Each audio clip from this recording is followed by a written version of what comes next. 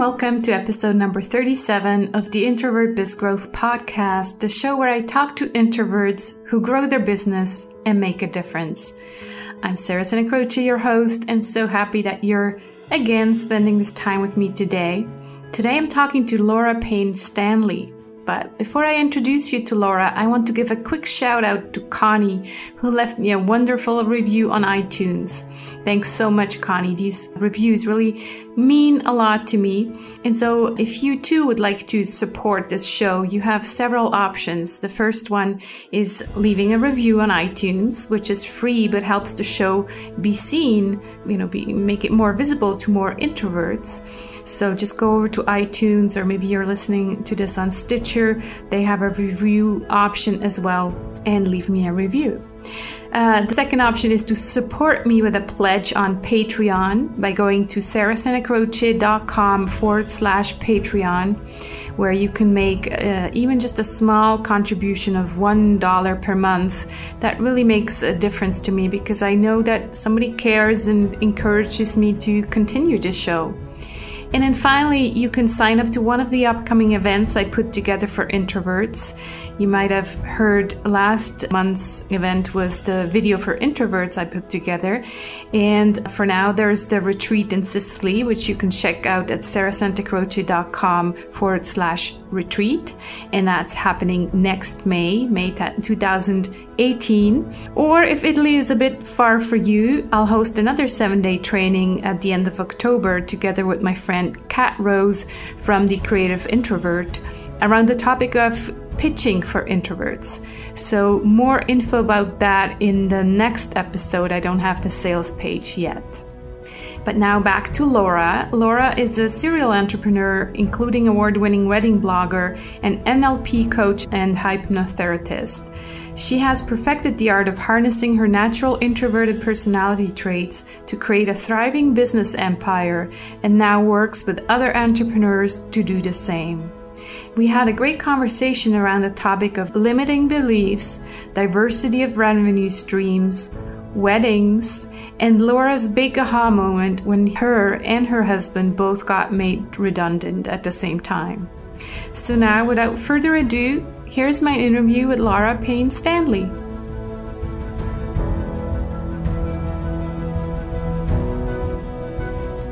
Hi, Laura. How are you today? I'm great, Sarah. How are you doing? I'm awesome. Thank you so much. It's Friday and I have a date planned with my hubby, so I'm looking forward to that. Oh, wonderful. Yes. Laura, tell us a bit about yourself, something that the introverts listening to this podcast can relate to, something about your background and what you're doing today in your business. One of the things about being an introvert is, just before coming onto this podcast, I've been doing some filming today and I've been doing a lot of in-person work. And as an introvert, we really know how much we expend energy when we're doing these things. And it's not like I hate it like I used to do, but you really do expend so much energy. You have to kind of include that part of the day that goes, how am I going to recoup my energy from what I've just done? Right. So it's so important as an introvert to kind of include that into your process of the day. Mm-hmm. Yeah, it's very true. I gave a training this morning and I came home and I had to take a nap. I was so exhausted. Yeah. So I can totally relate to that. Yeah. Tell us a bit about, what it is you do, and have you always worked online? You were a wedding blogger, so tell us about that, and then how you transitioned, or maybe you've always done both, the NLP coaching and hypnotherapy. So tell us a bit about that. I still have my wedding blog. So I've been doing that for 6 years now. Wow. And that started as some side hustle from a job at the time. And it was a really great way especially for an introvert, to go into the world of online business. I actually set up with a pseudonym as well, because the field I was working in with marketing, it was very, very difficult to have two kind of profiles. So I actually have a pseudonym that I've written under for many, many years. And it's a really kind of nice way to have a little bit of coverage as you're an introvert, kind of feeling your way into business. Mm-hmm. So that started 6 years ago. Now today, there's me, I'm kind of editor-in-chief, and I have 3 assistants. who helped me manage running the blog on a regular basis as we've grown and grown and grown. So I still have that part of the business. And what happened was, because I'm in touch with an awful lot of wedding suppliers and my background's in marketing and business, what happened was people were asking me for advice and how to market their business, how to actually manage their business, how to get exposure. And it kind of had just had a natural evolution. And when I was starting to do the work, you notice really quite often and really early in the process that how many times we need to kind of go back a stage. It isn't about the tactics. It isn't about which magazine to advertise in or what email sequence to send. Often there can be limiting beliefs and there can be other underlying narratives and scripts that we often address in order for that person to have the success that they wish. Mm-hmm. So that's kind of how it evolved and how I became an NLP coach and a hypnotherapist. That's so interesting. Wow. Because first hand, you would think those two have nothing to do together, like how did this happen? But it is very true. And in fact, it's funny because just last week I sent out an email to my list promoting a free webinar with, I don't know if you've heard of her, Denise Duffel-Thomas. Oh, yes. So with the whole idea about money blocks, right? Mm-hmm. And those are also limiting beliefs. So it's so true that in business, all our background, all our upbringing, all these limiting beliefs, it truly kind of can hold us back from doing what we're really meant to be doing. So very interesting. So you kind of took a training in NLP, and so now you still have the wedding blog, but you're also a coach, an NLP coach, but for business owners. Yeah, so how it transitioned, I'm a certified NLP coach. So there's NLP practitioner and NLP coach. So I'm a certified NLP coach. And then at the end of the year, I'm becoming a certified master coach as well.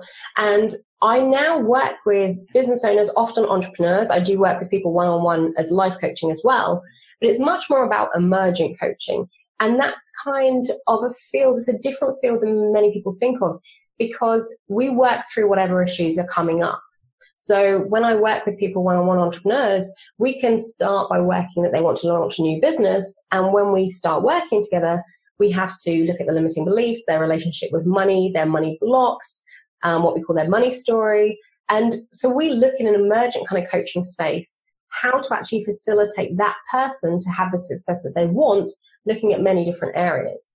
Wow, that's very interesting. So most of your clients are business owners or online business owners? Absolutely. And most of them are introverts.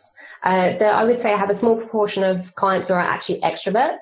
Many people like me, which are, I would actually say I'm an extroverted introvert. So when I say to people I'm an introvert, they say, no, you're not. You love to talk.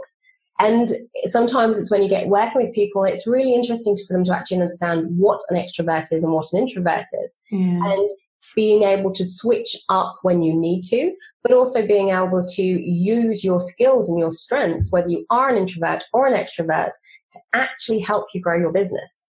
Yeah, so true. Well, there's that term ambivert, and I'm definitely an ambivert, because it's the same for me. Is like people sometimes don't realize that I'm an introvert because I can fake to be an extrovert if I have to. Yeah, and yeah, that's why this term ambivert came up, where it's like, yeah, I can be a little bit of this, but how I know that I'm an introvert is because it exhausts me when I have to fake to be an extrovert.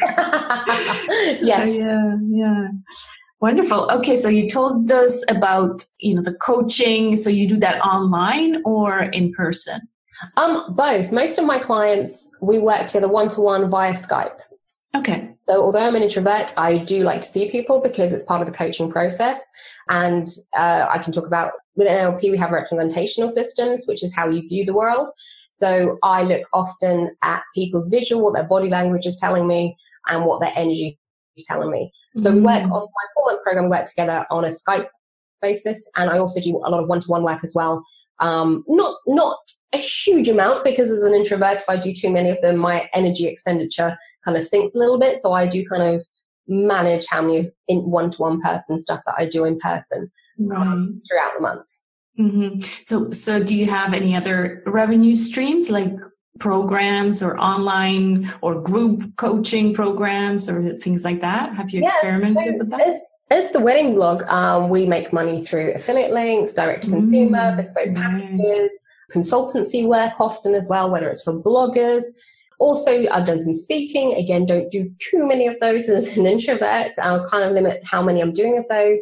And I've just got my first group program launching as the coaching. So that's just launching soon, which is going to be really interesting as well. It's a 6-week group program, and we're looking at people charging their worth. So the limiting beliefs about how much people charge and raising their rates and feeling truly comfortable with the price points that they have to actually attract people they want to work with. Nice. Okay. So yeah, it's really interesting that you have those two businesses where the tactics or the strategies are very different. You mentioned affiliate marketing, on the wedding blog. I'm sure that works really well because it's all online based. And so you get these, wedding providers or whatever. Yeah, I'm not in the wedding business, but I'm sure there's tons of little things that you could sell and promote and then get an affiliate commission, right? Absolutely. And it's one of the reasons in terms of one of my whys is about having such a diverse range of revenue streams. Spreads the risk out. So it depends what's happening in the world and political environment. You're much less susceptible for all eggs in one basket you don't have to have because you've got such diverse revenue streams. And as we all know, especially in the online world, someone changes an algorithm somewhere. And if you're dependent on that revenue stream and the algorithm suddenly puts you out, if that's all, most of your revenue streams based on that, you have to adapt very quickly in order to not take a reduction in your revenue. Whereas when you have a diverse portfolio, then you can, look and see what's coming in the marketplace and what you need to adapt ahead of time. And if something comes out of the blue, you can normally stomach it that little bit better. Yeah. I'm sure people keep getting married, so that's pretty safe. Yes, absolutely. And France is such a beautiful place to get married, which is where I target. So it's always a place people want to go. Okay. Oh, so you're targeting France specifically? Yes. Yeah. It's destination weddings in France that we look at. Oh, okay. Okay. Well, unfortunately, I'm sure there's also a big business to be made with divorces. So, because those keep happening too. So. It's very, very true. Yes. Maybe someone, well, I'm sure somebody already came up with that idea. Yeah. Sorry for my dark humor there. I'm happily married, so they won't get my business. No, it's very true though. Let's switch gears a bit and talk about your introverted superpowers. What do you think is one of your biggest strengths as an introverted entrepreneur? I think one of my biggest strengths, and it's really interesting because I had to sit and think about this, is my insatiable curiosity. So I'm always curious. I'm always looking to explore. So whether it's a new idea, a new revenue stream, a new concept, a new tactic, a new dream that I might have had, how to make it into reality, this curiosity it's a really lovely place and a light place to live in because you're constantly curious. How can you make things better? How can you change things? How can you evolve? And it's a really lovely place to live in because failure isn't failure. It's just another chance to get curious. Right. Success isn't success. You're just another place to get curious again. And that's kind of, I think, one of my key strengths is how I view the world. New opportunities, new places to get curious. Yeah. Yeah. I think if we're not curious anymore, there's no more hope. There's no more, there's no more future really. It's funny because I'm staring at this painting. I sometimes paint a little bit and it has my feelings. How do I want to feel? Danielle Laporte has kind of a program about how you want to feel. And so curious is one of the words. So I don't know if that's like a specific introverted trait, but I can definitely relate. It's right there on I think what I definitely think with introverts, it has a really great power is to actually look at how you can be curious as an introvert and actually change your business to work for you as an introvert. Right. So when we see different tactics or launches coming out or people, broadcasting, publicizing things in a certain way, if we're really insatiably curious as an introvert, what we can do is say, okay, that works great, but how can it work for me? Mm-hmm. How can I evolve it, change it, tweak it, soften the edges? How can I do all those things? So whatever I'm seeing, I can adapt for me. Yeah, so true. Knowing our energy and knowing the limits of our energy and all of that. Absolutely. Yeah. What about the flip side? There's always strengths and then there's challenges or weaknesses. What do you think is kind of limiting for you as an introvert? See, again, it's kind of this extrovert introvert thing. So it's actually quite interesting because we're doing a podcast.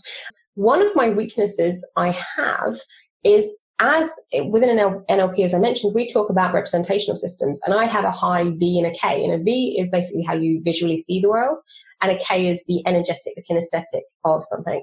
So I really struggle when I can't see people. So this is why the irony of doing it on a podcast. I really struggle because I can't interpret someone. Okay. And it's a little bit, for me, as a weakness. I feel like I'm doing it with my hands tied behind my back. I don't like phone calls.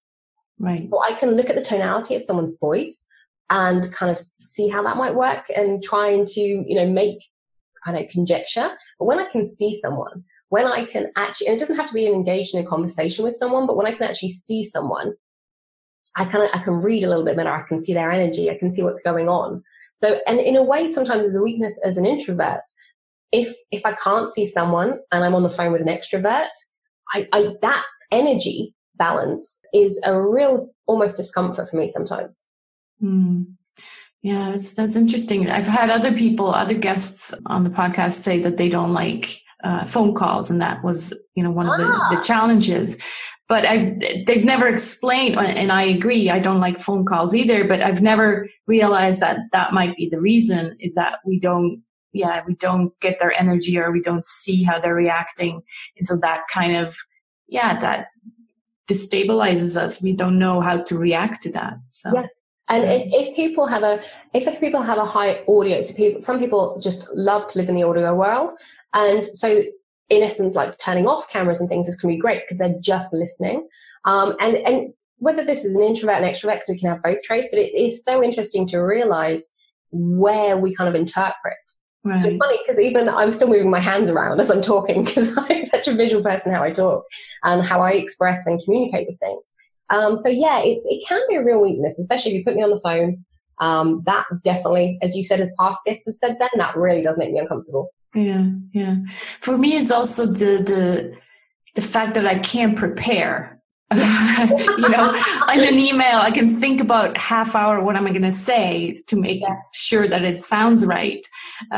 In a phone call, it's just so spontaneous that I'm like caught off guard, and they ask me, so how much is this going to cost? I'm like, well, let me think about it. So there definitely is a preparation involved where you just you can't do when you're just on the call. Yeah. Great. Well, Laura, take us to an aha moment where, you realize something, maybe about your introversion, or maybe something that has to do with NLP. Take us to a moment in time where you had this big aha. So my big aha is actually on a balcony in a suite in a hotel in Key West. And so I was there on honeymoon with my husband, and a month before we got married, I was made redundant from my job. No warning, didn't know this was coming. My employer was actually involved, and my line manager was actually invited to my wedding. So I had no clue that this was coming. Then 2 weeks later, then my husband's job, where he worked, went into administration. So there we were, sat in Key West on this balcony, having some champagne, and we had not a job between the two of us. As a newly married couple sat there going, okay, this is how you dream of starting married life, with not any income between the two of us. And the aha moment was we were sat there and had that decision that at no point again with our future did we want to leave it to a place where all the eggs were in one basket and we had no control of what was coming up. Because in that split second, 2 people, 3 people, 4 people in companies made the decision, obviously not coincidingly, but made the decision that had a serious impact on our future. And we made the decision, that aha moment, going, no, now we want to have some kind of control going forward. Right. And, then you have the getting ready for interviews, and as you're doing that. And I think the introverted part of the aha moment was when you sit there and you're, looking at business ideas And when you realize you have a whole list of business ideas and you're going, okay, none of these have extroverted traits. Most of them had introverted traits. How do I sell online? How do I do this? How do I do this? It wasn't in a realm that I was ever wanting to be that extrovert. And that was really interesting, because then you sit there with basically a clean sheet of paper going, okay, how do I build a business for an introvert? With a clean sheet of paper, no kind of rules, no anything. What am I going to do?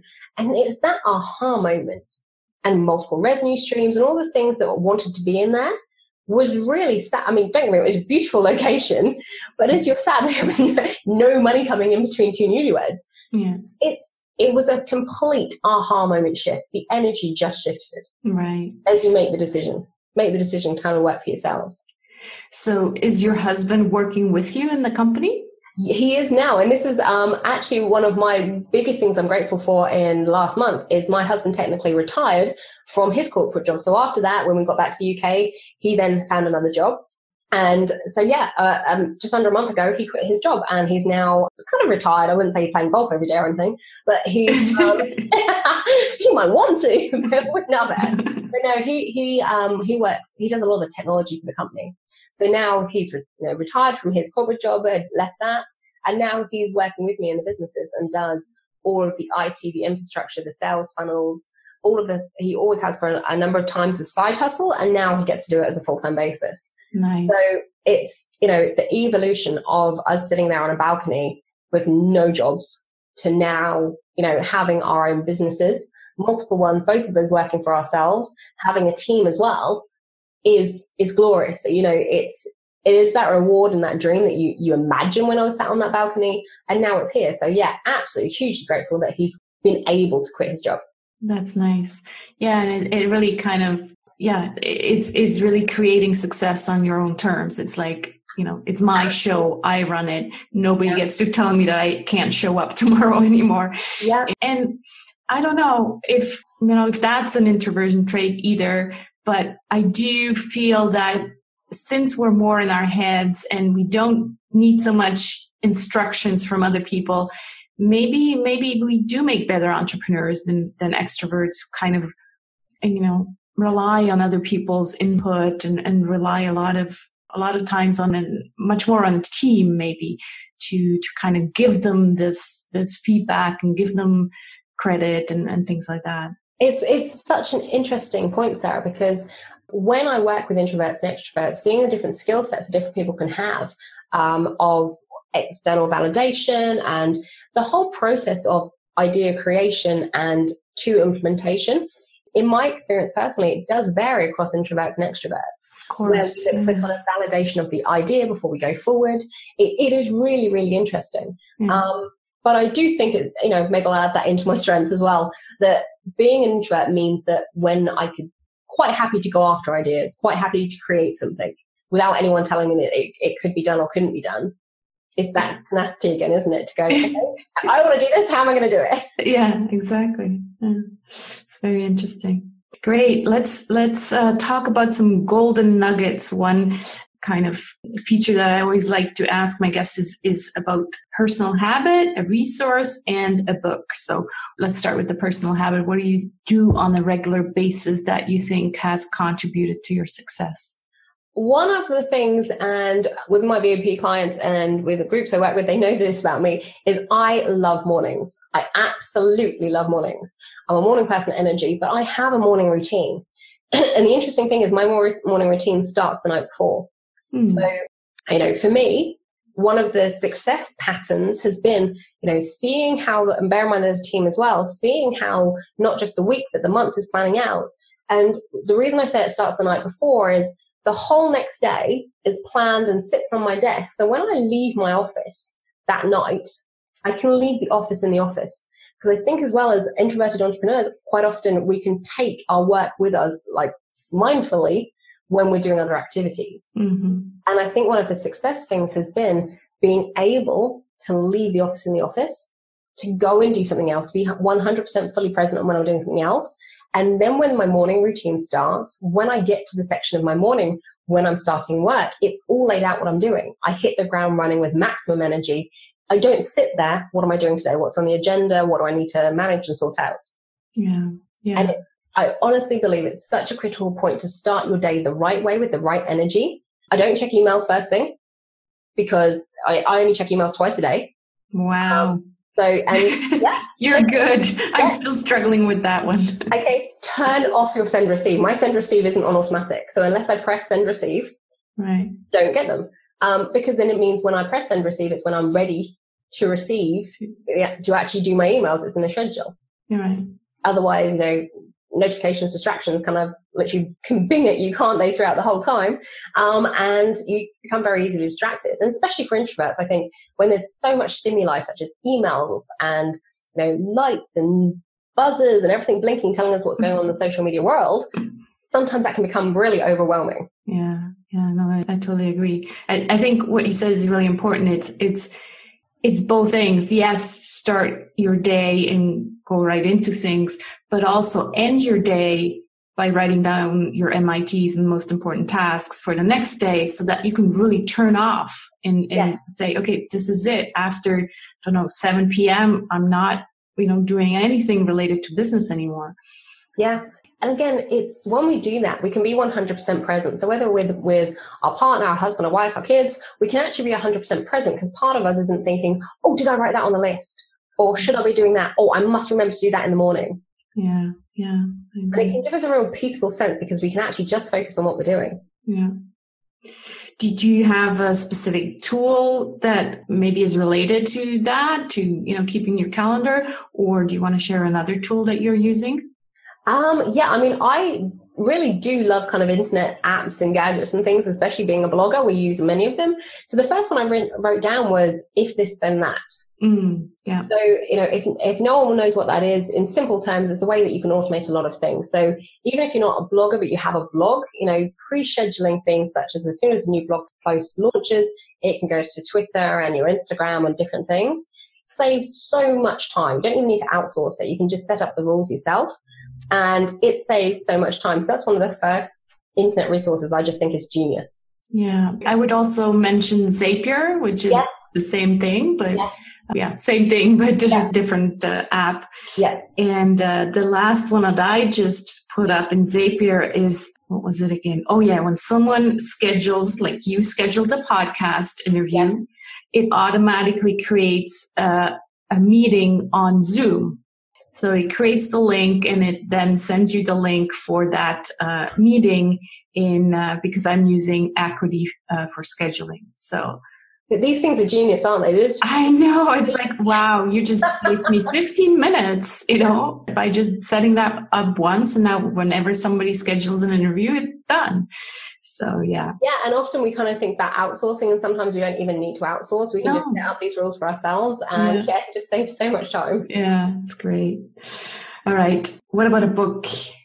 I'm just literally at the end point of reading Surely You're Joking, Mr. Feynman by Richard Feynman. And it's just awesome. It's it's a different type of book for me, but it's really, really interesting. It's about the Nobel laureate. And what I love about it, he has this unquenchable curiosity, which is probably why I resonate with it so much. But the kind of, it's a true story, but the underlying theme, which I love about it, it's about living the world from your perspective. So, and especially as an introvert, I think being comfortable with being an introvert and changing the world to be successful for you as an introvert, rather than feeling uncomfortable trying to be an extrovert when that's not your natural state, it realizes a whole new world to you and how we can be hugely successful when we just are literally true to ourselves. Yeah. And, manage our lives, manage our world, manage our businesses with kind of our ethos at the center and our ethos at the core. It's a great book. It's completely different than I normally read, but it's really, really interesting. Nice. Okay. I'll make sure to put the link in the show notes so people can definitely go check that out. And I will, because I haven't, I don't think it's on my Kindle list. So I'm going to have to add it. Great. Well, this has been a great conversation. Thanks so much for taking the time, Laura. I always end with a mindful ending. You already shared about your husband. Is there anything else that you would like to mention that you're grateful for right now? One of the really interesting things. So is that as we're recording this, in the UK, we've just had the elections. We've just had the general elections. And no matter what your political affiliation is, I'm so grateful, so grateful to live in a country where men and women can vote, where we can actively have freedom of speech across social media, across, friends, family, people are having this discussion.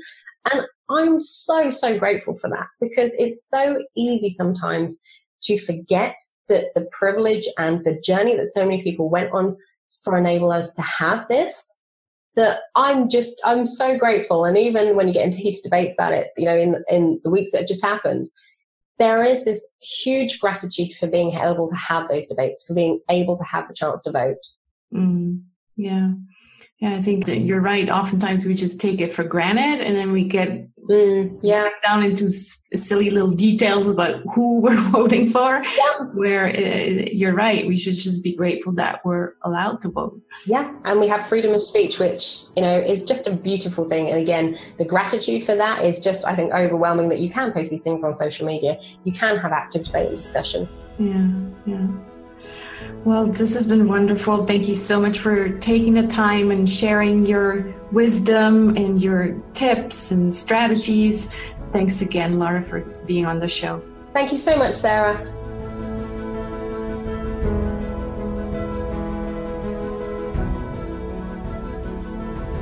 That's it for this episode of the Introvert Biz Growth Podcast. You'll find this episode's show notes at sarahsantacroce.com/episode 37.